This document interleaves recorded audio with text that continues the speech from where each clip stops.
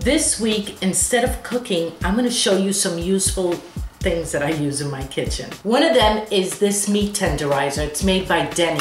See, you push it down into the meat and it has a bunch of, I think it's like 40 little knives that go into the meat.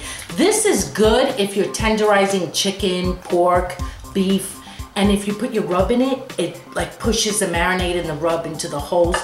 Excellent, excellent product. I use it all the time. Rubber spatulas. You cannot do without these in the kitchen. You just can't. They're wonderful for scraping pots, and when you're baking, they're just the best thing to have in the kitchen. Chinese strainer. I don't know if it's called the Chinese strainer. I think it's called the Chinese strainer. I've had this one for over 20 years and use it constantly.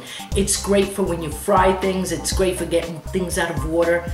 Excellent, excellent strainer for the kitchen. A microplane.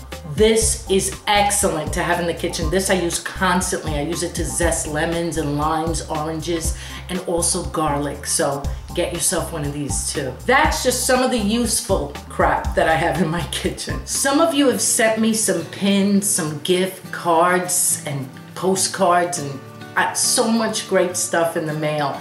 And I wanted you guys to see what it is that I've done with the pins that I've got. This is a shadow box that I've made of all the pins that I've gotten so far.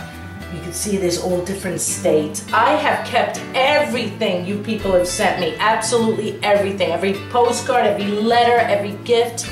I absolutely treasure all of it. So now you know what I've done with the pins that you guys have sent me. I love, love, love them. I love everything you guys send me. The postcards, the beautiful letters, the gifts, everything.